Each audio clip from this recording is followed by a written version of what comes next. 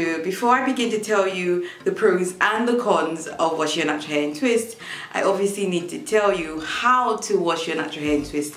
There is actually a technique. It's not the same. Look at my cute bantu knots.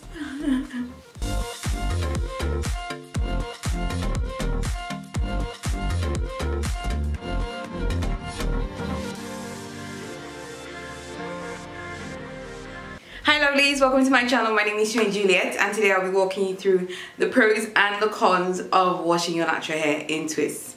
So I do get a lot of questions about how I'm able to wash my natural hair in twists. I have been doing this since my second year of going natural, and that's since 2012. Yeah, so 2012, 2013, and it's really been what has helped me grow my natural hair longer and faster. If you don't know what my natural hair looks like, if you're new to this channel, you can see pictures everywhere. Okay, and you can see more on my Instagram as well. So my hair is currently in bantu knots. I have been protective styling in bantu knots due to the hair growth challenge that I'm doing, and we're 2 months in, so yay! So if you don't know what that's about, I will link the video to or the blog post in the description box to help you grow healthy natural hair in the next few months. So it's a 6-month healthy hair journey, but then it could be extended to a whole year. It depends on the response that we have together as a community. So just before we begin, I have all that down, and then I also have 2 guides, which are my ebooks on how to grow your natural hair faster and longer, which are 50 tips which can really set you off on the right track without all the clutter, all the information that you find online. That literally helps you answer all the questions that you may have concerning how to grow your natural hair and what you might be doing wrong. Everything is on there, so you can also purchase that in the link in my description box below.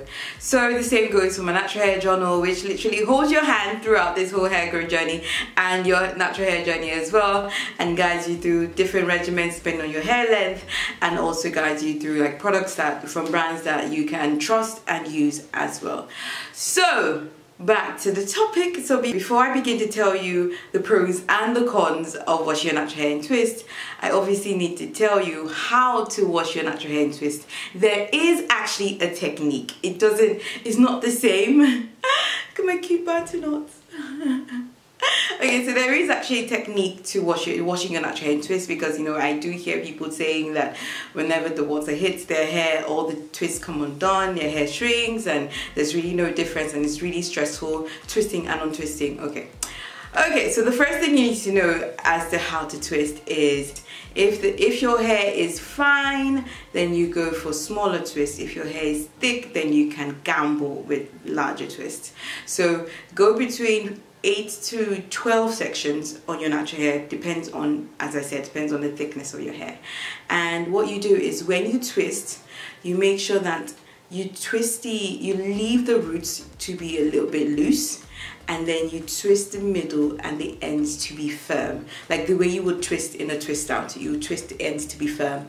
And the reason for this is once the water hits, the weight of the water usually drags our hair down. It weighs the hair down.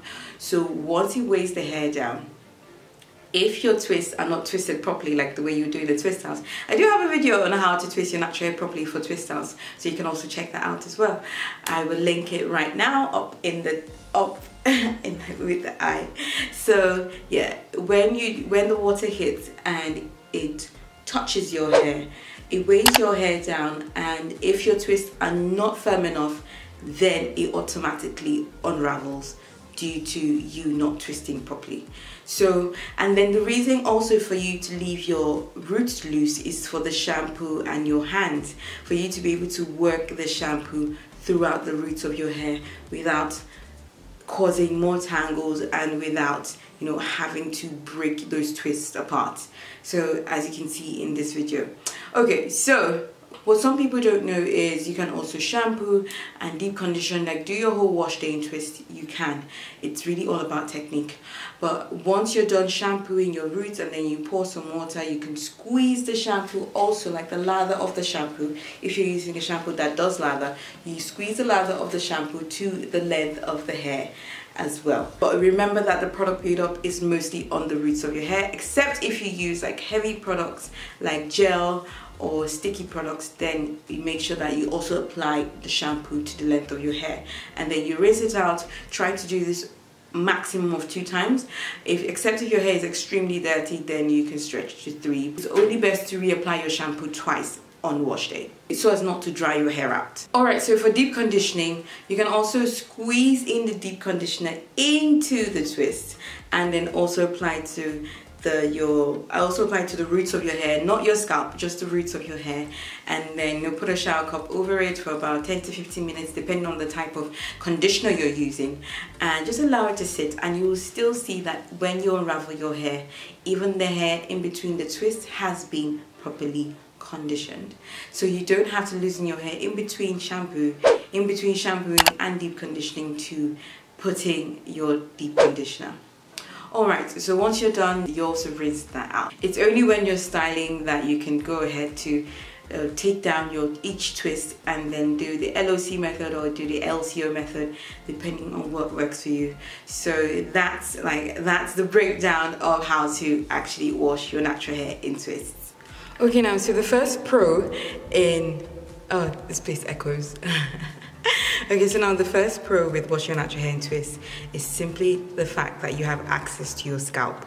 Like, for those of us who have really thick hair, it's really difficult to be able to access your scalp and cleanse it properly.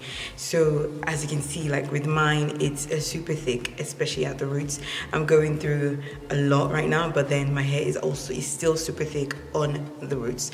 So the second pro tip is literally the reason why I recommend washing your natural hair in twists to every single natural, and this is simply because it helps reduce single strand knots and tangles. And which natural doesn't want their hair to be tangle free and single strand knot free?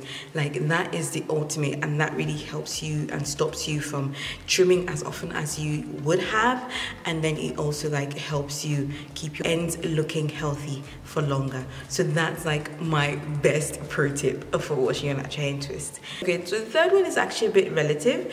I don't know if it applies to everyone, but it was only when I began to wash my natural hair in twist that I noticed that the volume of my hair began to increase, like, extremely. So I'm not promising you that this will happen when you begin to wash your natural hair in twist, but I'm just saying, like, for me, this is what happened to me. Okay, so number 4 is ease of styling. Like, it's so easy to style your hair once you've already sectioned it. Like, these are literally the sections that I used to wash my hair, that I easily just used to band 2 knots. So I do have product on my hair right now. I just literally like moisturize it. So in case you're wondering, like, why is your hair white? So yeah, I just sprayed some leave-in conditioner on my hair, and then I oiled my scalp very lightly with like oils that my hair likes. And yeah, just in case you're wondering, like, why my band 2 knots are all white. But yeah, so that's number 4 pro tip on why you should wash your natural hair in twist. Finally, number 5 is a shrinkage. For us type 4 naturals, especially 4C naturals, you know, like, we know the struggle of shrinkage. Like, no one will believe that this hair is waist length, and I get it all the time. Like, how? Like, people will be like, it's a lie. Like, they come and they pull my hair themselves and they're like, what? But yeah, so we have the struggle, and I would call it, sometimes I don't call it the struggle, I also call it the blessing of having like this much shrinkage. But I know people would disagree with me on that, but honestly, I do like my shrinkage. I do like the fact that my hair can be short today and then I can stretch it tomorrow, and then it will look like and it will just blow everyone's mind. So yeah, for me, it's the blessing of shrinkage. So I do just love the fact that it helps with reducing shrinkage. And you know, shrinkage is also the cause of single strand knots, and is also the cause of tangles and a lot more. So, and then it also helps with reducing split ends. I forgot to say that. So yes, so tip number 6 is that it really helps to reduce split ends on my hair, because I've been doing this for a long time and I've mastered the technique. So remember that it will take you a while. Some people learn this a lot faster, but then some people it takes a long time. But then just keep trying, don't give up. Okay, finally to the cons. There are not many cons to washing your natural hair in twist. I would say, like, if you don't rinse out your conditioner properly, you will definitely notice residue left in between the twists after you're done washing and after you're done rinsing, and it's very annoying, especially when you think that everything is out and then you loosen a twist and then you still see conditioner left in.